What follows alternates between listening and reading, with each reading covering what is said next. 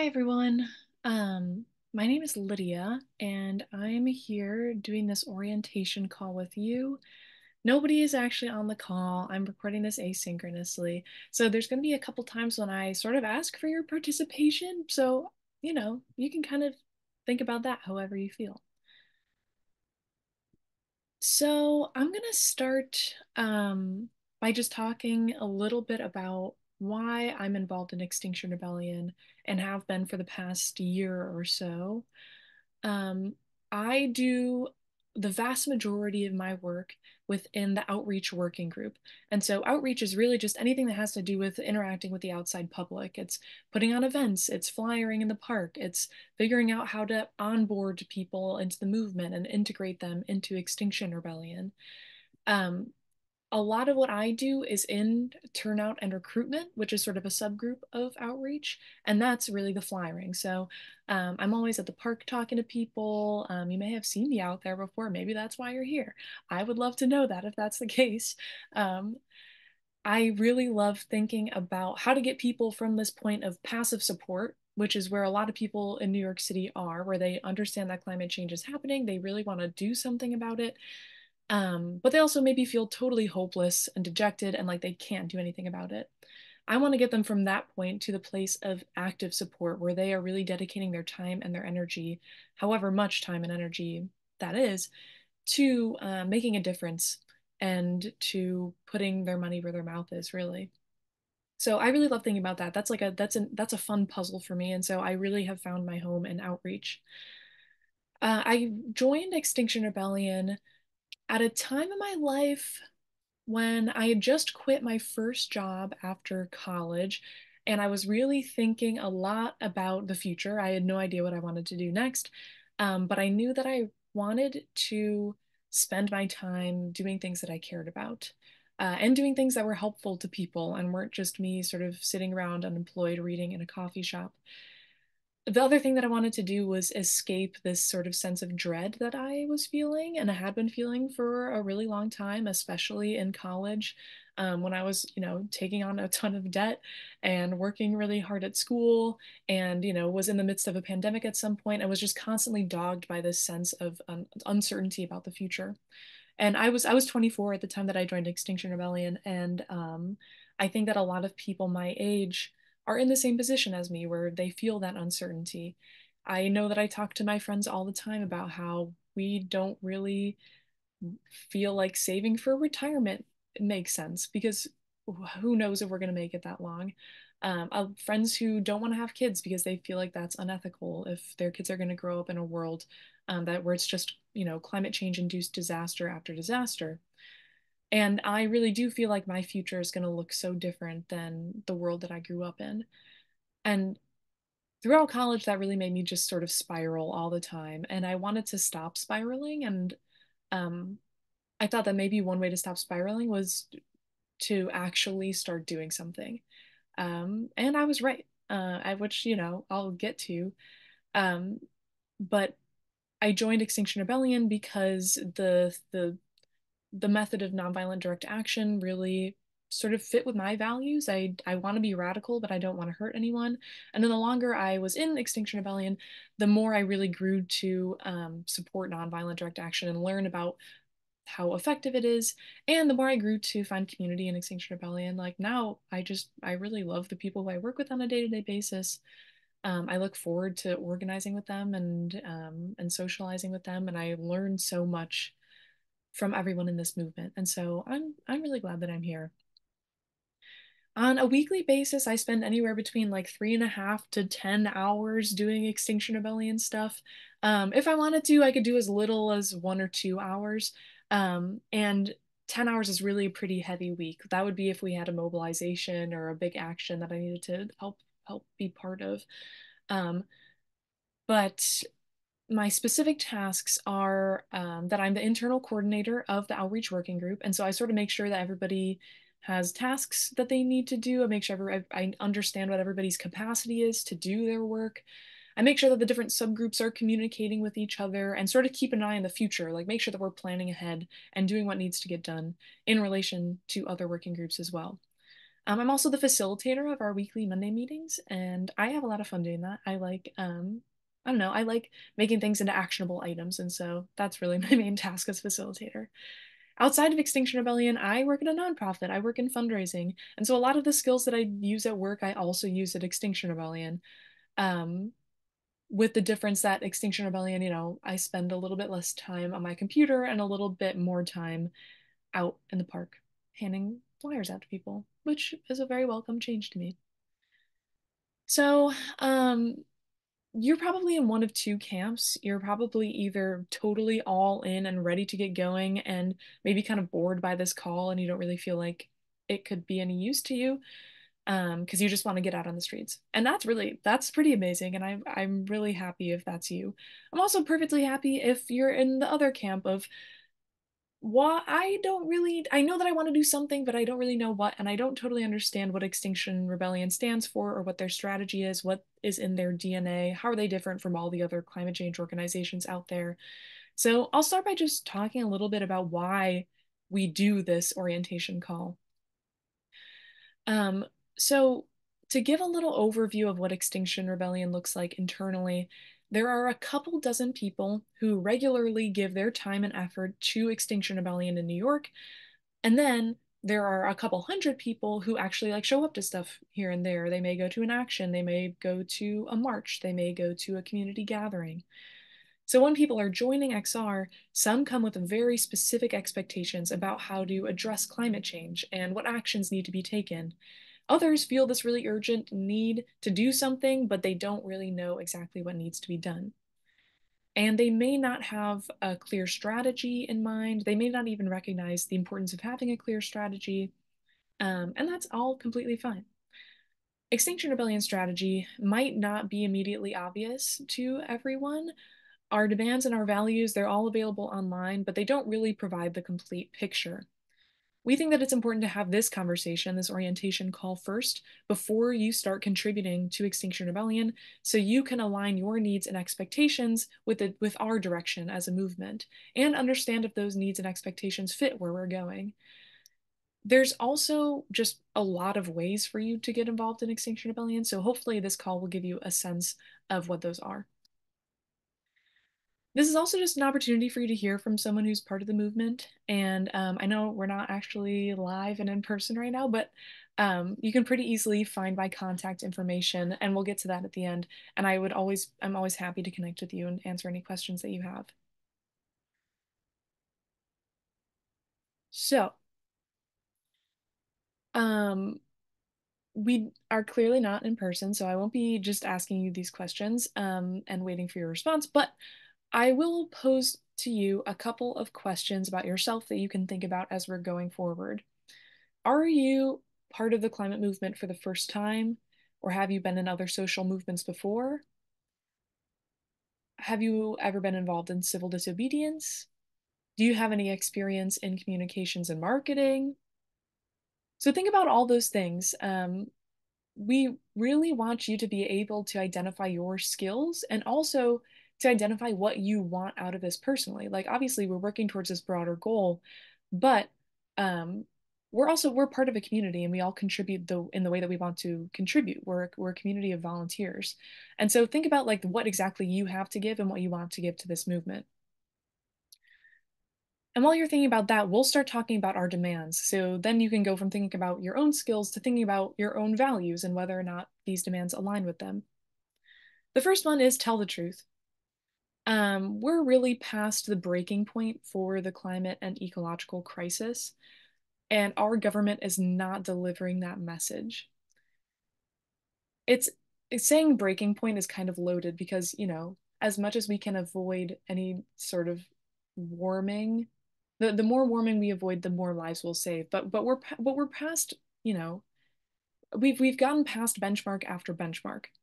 And so imagine what would happen if Joe Biden went into the Rose Garden and said that we've passed benchmark after benchmark and we're past like the Pearl Harbor moment. What kind of energy would that unleash? Just the act of him telling the truth. Like, what changes would that make possible? The government is pretending that there's no crisis when emissions are rising every year and the climate is changing faster than scientists even expected. And yet nobody's willing to actually say that. And that's really the first step towards making change and aligning our priorities. Our second demand is act now. So we demand net zero emissions by 2025. Why 2025? Didn't the IPCC recommend net zero by 2050? The Paris Accord of 2015 revolves around this idea that if the world can get to net zero carbon emissions by 2050, that will keep global temperature increases to 1.5 degrees Celsius. That's supposedly a safe increase and allows us to avoid catastrophe. But what they don't put in the headlines is that the probability of that working, that net zero by 2050 will actually keep us under 1.5 degrees Celsius, is 50%. So just think about it. Like, would you cross a street with a 50-50 chance of survival? It's a metric that doesn't make sense. And so we need to like really move up our timeline. And a lot of people ask, isn't net zero 2025 politically unrealistic? Well, physics doesn't really care about politics and what is pragmatic in the political sense. 2025 is the prudent net zero target to protect Earth and its inhabitants, and we're guided by the science. Our third demand is beyond politics. Ooh. So our current democratic structures have failed us. They are corrupted by money, they're corrupted by unrepresentative structures like the Electoral College and first past the post elections, by bills that are so complex that the legislators don't even really understand them. So we really need to reinvent politics. We're calling for citizens' assemblies to decide on the critical questions of the day. Citizens' assemblies, they're kind of like a jury for policy.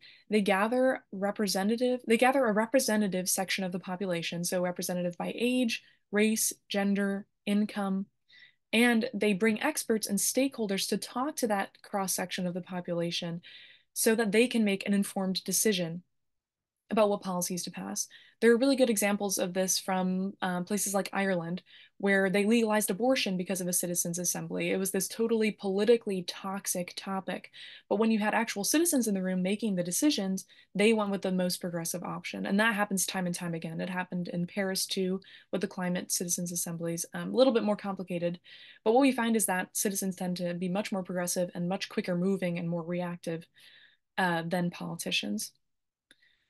If we had a cross section of the population in New York in a citizens' assemblies, what that would look like is having a group of people who are deciding on legislation that is 68% from racially and ethnically diverse populations, 50% from households earning less than $67,000 a year, and 48% speaking a language other than English at home.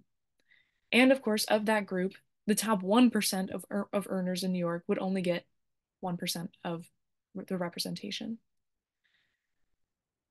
So, I mean, that would create pretty radical change. That's a pretty radical model based, compared to what we have today.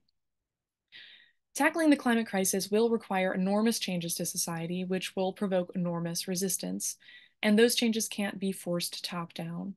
The only way we can get to it is by directly involving people in the decision-making process. That's how you get people to buy in.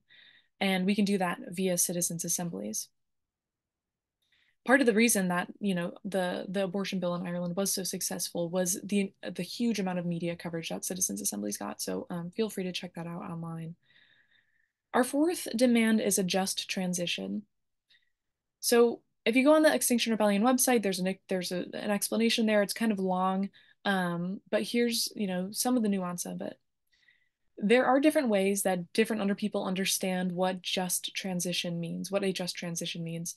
Some people in the United States understand it as a way for fossil fuel workers to transition to jobs in renewables industries. Some people understand it as protecting historically marginalized and impacted populations of the US. Unfortunately, these positions often neglect to take into account the negative impacts of such policies outside of the rich global north. That renewables may have a negative impact on mining communities in Africa, for example. People don't always take that into consideration. So our understanding of just transition is a lot more expansive, and you can get more details about that on our website.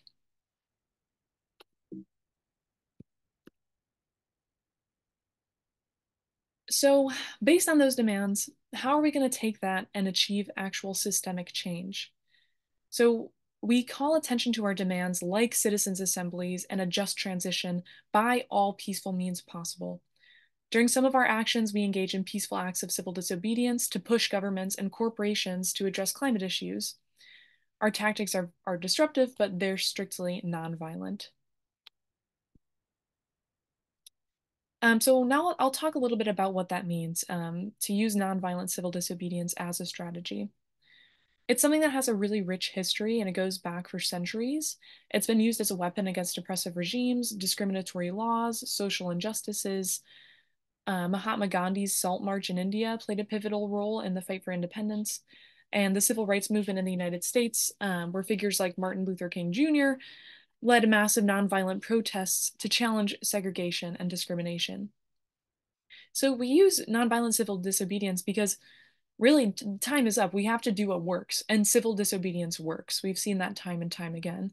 When nothing else seems to work, when dialogue and negotiation have hit the wall, it's usually the last resort. And we believe that with the urgency of climate change, we can't just shy away from unconventional methods to bring about the necessary transformation. It's important to note that nonviolent civil disobedience has rarely been popular when initially undertaken. It challenges the status quo and disrupts the comfortable routines of society, and those who engage in it often face criticism and sometimes even persecution to varying levels. But it's that discomfort that can lead to change. There was this study that came out, or this piece came out, and I think it was in The Guardian maybe last year, and they interviewed between 1 and 200 historians of social change, like political scientists and historians.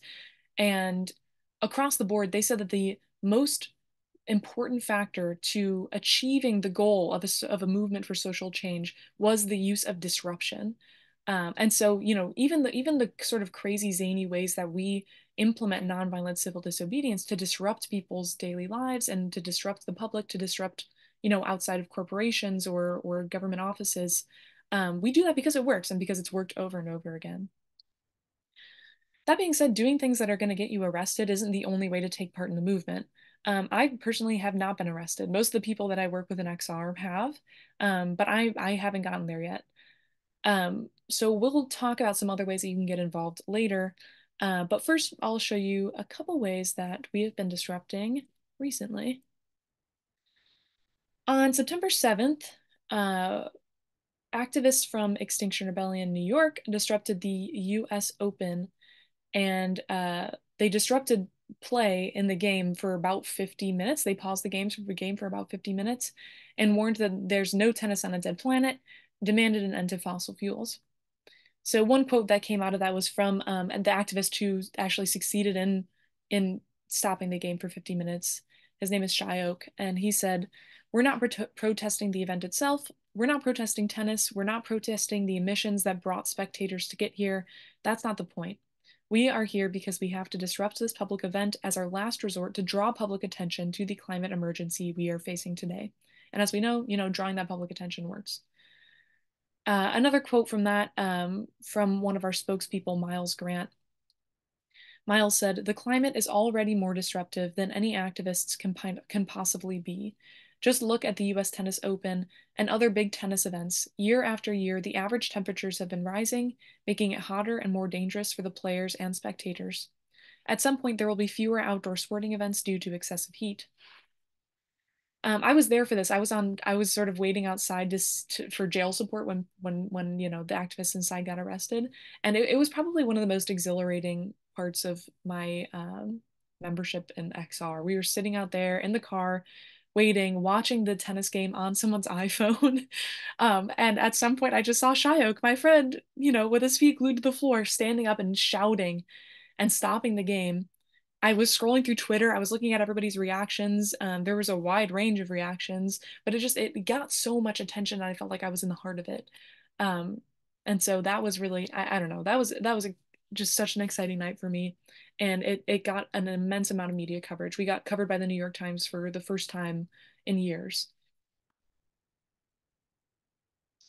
So another one was No Fashion on a Dead Planet. That was on September 13th.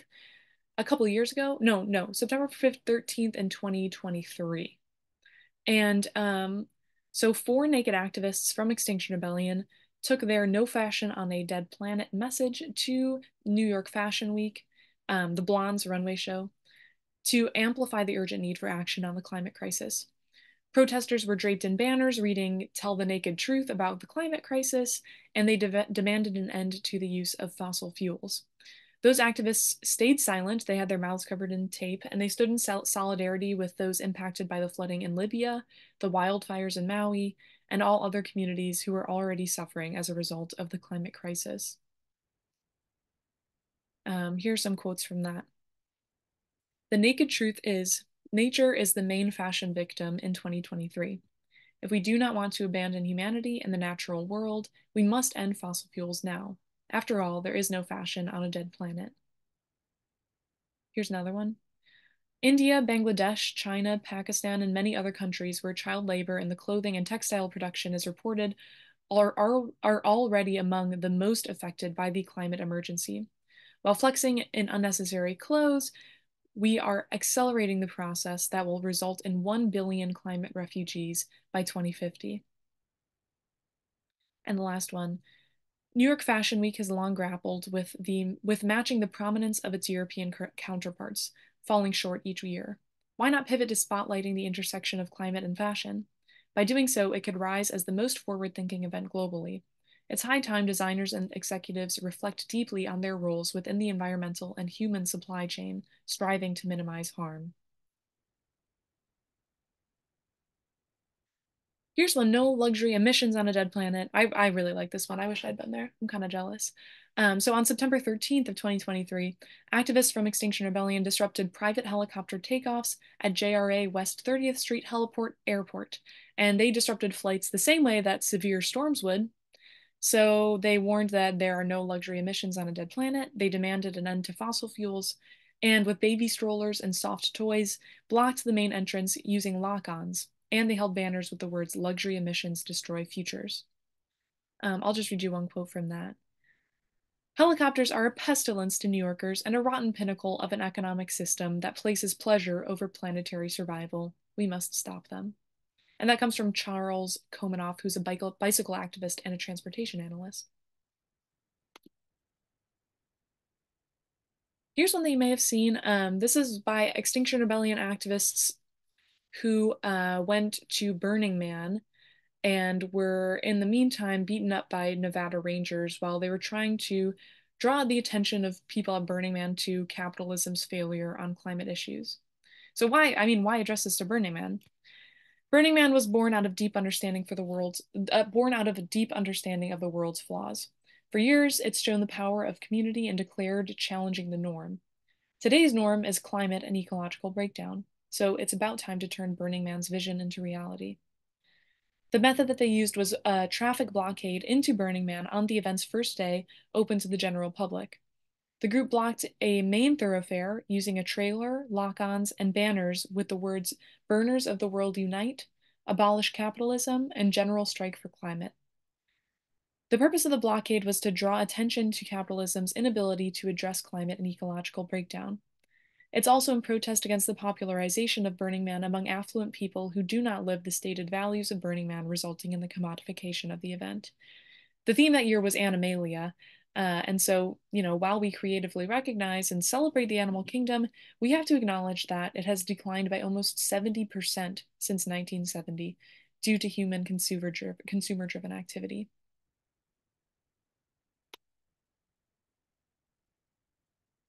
Here's one: "Free the Degas," one at the Met, and that was about supporting two activists who faced disproportionately brutal sentences in court for splashing paint or for allegedly damaging art when that's not actually what they did at all. So this protest was on July 8th, and about 40 climate activists from Extinction Rebellion and Rise and Resist shut down over 8 exhibits at the Met, and that marked a second protest at the Met in a span of 2 weeks, provoked by the extremely excessive charges pressed against Joanna Smith and Tim Martin referred to as the Day Got Two, both of whom were members of the climate group Declare Emergency, for their symbolic and nonviolent action at the National Gallery of Art on April 27, 2023. It's important to note that no direct damage to the artwork occurred or was attempted by either of them, and the estimated total damage to the Degas installation amounts to only $2,400. So after this whole wave of climate protests that happened in museums that I'm sure you saw on the news and I'm sure you've talked about with people in your day-to-day life, um, Extinction Rebellion opted for a shift in our approach. So groups sat silently in front of multiple artworks throughout the Met. They held signs with messages like "No art on a dead planet," "No fashion on a dead planet," and most importantly, they refrained from touching any art pieces. That change aimed to challenge the negative public discourse in which climate activists have been accused of attacking irreplaceable artwork to underscore the pressing need for immediate action in addressing the climate and ecological crisis.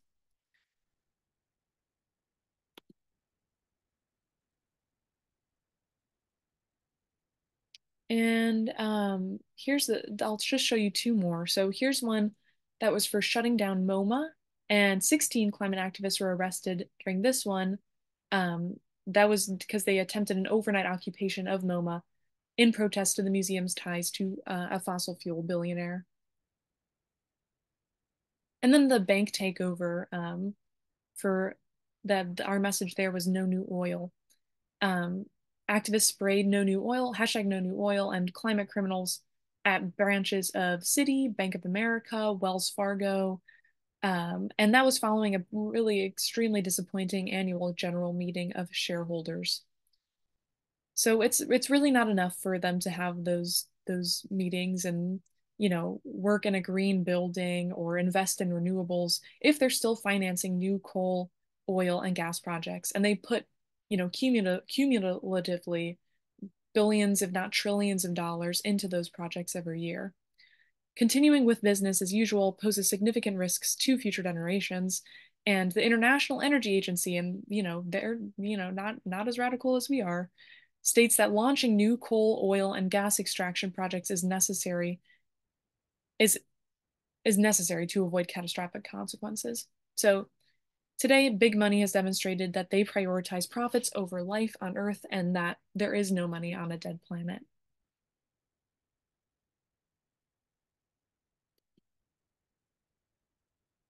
So now we'll talk a little bit about what exactly makes Extinction Rebellion different. We know that there's a ton of other organizations out there. We all exist within this ecosystem of groups that are trying to prevent climate change. Um, so the things that really make us different are, one, we don't have a policy prescription, and two, we have a self-organizing system. And we talked about no policy prescription before when we talked about citizens' assemblies. So our self-organizing system, here's how it works. It's completely non-hierarchical, and work happens within working groups or circles, and each of those circles works autonomously.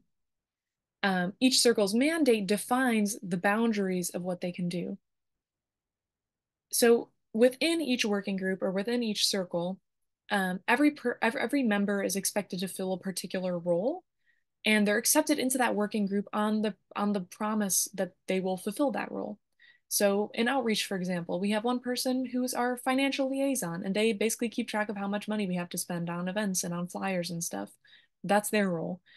We have someone else who is our facilitator, and they run, and that's me, and I run the weekly meetings. We have someone who's our regenerative culture advocate who makes sure that people feel like that people aren't getting mired in interpersonal conflicts and that people are connecting and building community just as much as they're doing the work on the ground. Working group meetings work most efficiently when work happens on the basis of proposals. So someone brings a proposal to the working group listens to, understands, comments on, and accepts or rejects the proposal. And there's room for brainstorming, but usually that happens asynchronously or, with a couple people outside of the working group meeting. And then after their brainstorming, they bring a product to that meeting. So proposals are passed by unanimous consent, and any member of a working group can stop a proposal. A lot of people hear that and they think, oh, so you get nothing done. It sounds like a recipe for deadlock.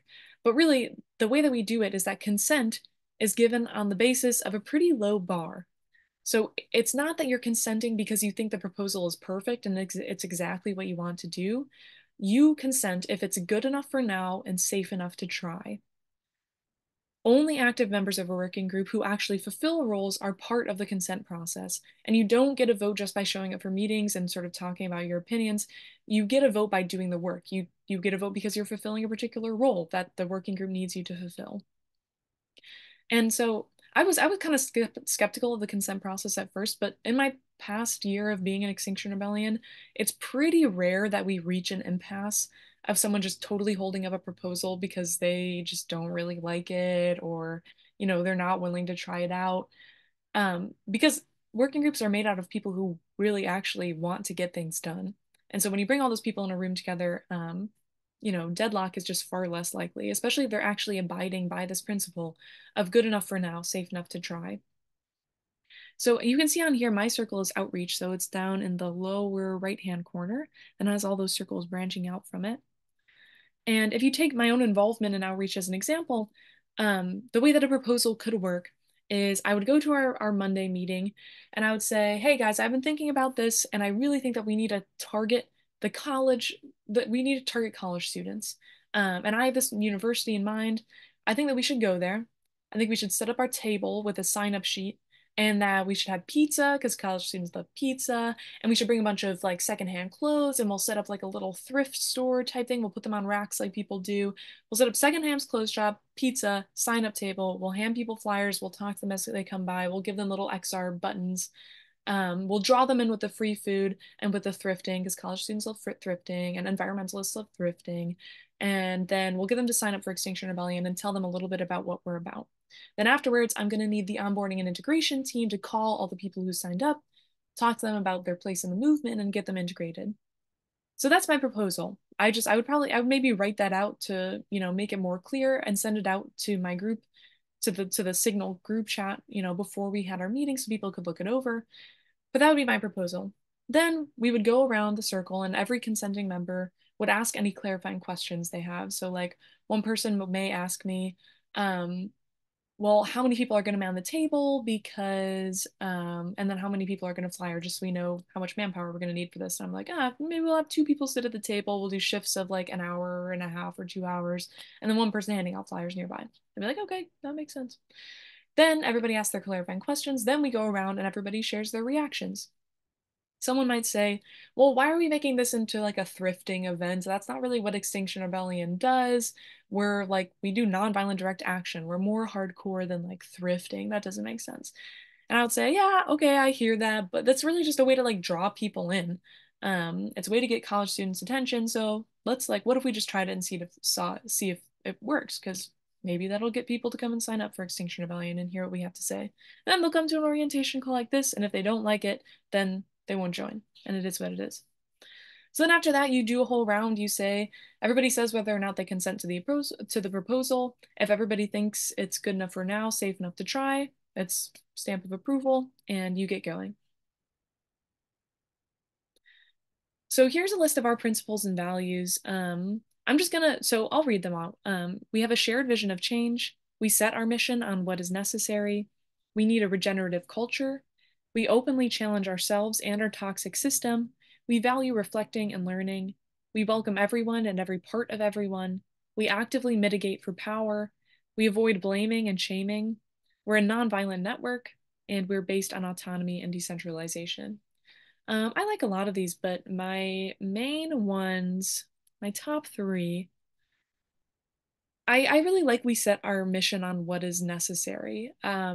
I think being led by the science leads to the most radical actions. We're not being led by what people are most comfortable by. We're being led by what is actually going to save lives. And that's really important to me. We openly challenge ourselves and our toxic system. Um, I love that one. To me, it kind of goes hand in hand with we value reflecting and learning, where we challenge ourselves, we reflect, we learn, and we adapt. And I know that coming into Extinction Rebellion, I was kind of afraid to get involved with a bunch of activists who are really hardcore about what they're doing because I'm extremely uncomfortable with conflict, and I really want people to like me. And I was like, oh, I'm gonna get in arguments and about our strategy and whatever, and I was kind of afraid of that. I'm from the Midwest, like I can't help it. I don't love conflict, and I didn't really know how to deal with it. But then, since being in Extinction Rebellion, I've just learned how to have conflict with people on the basis of mutual respect and understanding that we're on the same team. And I'm not afraid anymore to just say if I don't like an idea. And I know how to do it respectfully. Like I respect everyone in outreach, and I don't want to make them feel stupid, um but I'm willing to disagree with people's ideas, and I'm much more comfortable with people disagreeing my ideas than I was before. And the whole idea of reflecting and learning, I feel like Extinction Rebellion's self-organizing system is so flexible. Like our mandates, every circle has a mandate that they abide by. It sort of defines what they're able to do. But in outreach, we just revised like 3 or 4 of our sub-circles mandates because just the times are changing. We have a different amount of resources than we did 2 years ago. We have different strategy goals than we did 2 years ago. So now different subgroups need to do different things. So I just love that we can be light on our feet, that we can adapt to change, and that we can really reflect on what works and what doesn't. So now we've gotten to we're getting close to the end. And I want to say that getting arrested, taking part in nonviolent direct action isn't the only way you can get involved in Extinction Rebellion. Like I've said multiple times throughout this, mainly what I do is talk to people about climate change and talk to them about what they can do to stop it. I also spend a lot of time brainstorming people the best way to do that. Like, not everything you have to do has to be out on the street. But if you want, everything you do can be out on the street. If all you want to do is flyer, all you want to do is get to actions, all you want to do is like be at mobilizations, that's also amazing, and that's how you can spend your time. Um, the best way to join is just to go to a working group meeting, see how it works, see if it jives with the skills that you have and jives with what you want to contribute to the movement, and then really just give your energy and your labor to that working group. We need that more than anything. We probably even need that more than we need people who are willing to get arrested. So this is the end. Here are some references for how you can really get involved. And I'll show you, I know you can't click on any of these links, but if you go to our website, you just have to go to xrr.nyc. And where that's going to take you is to our main page. And then from our main page, you can go to join us up at the top here. So if you go to join us, it'll bring you here. You can subscribe to our emails. Um, and if you're ready to get going, you can, and you haven't yet, you can sign up for a one-on-one integration call, which is a really amazing way to get to know where we need people in the movement and what kind of working groups are meeting this week, what you can do to get involved, where you can actually like go, and the tasks you can start taking on. You can also go up here and go to our events, and that's going to list a bunch of other ways you can get involved. It'll say where we're flyering, when our next actions are, um, just when our trainings are, all of that. Yeah, here we have flyering, we have introduction to self-organizing systems, but you're an expert on that now. So yeah, any of that, all of that is a great way to get involved. Um, and from there, you can, especially once you get in an integration call, you can get tuned into our announcements and discussions chats, and from there, figure out how you can get further involved in Extinction Rebellion. Yeah, so thank you all so much for watching today, and I really hope to see you out there.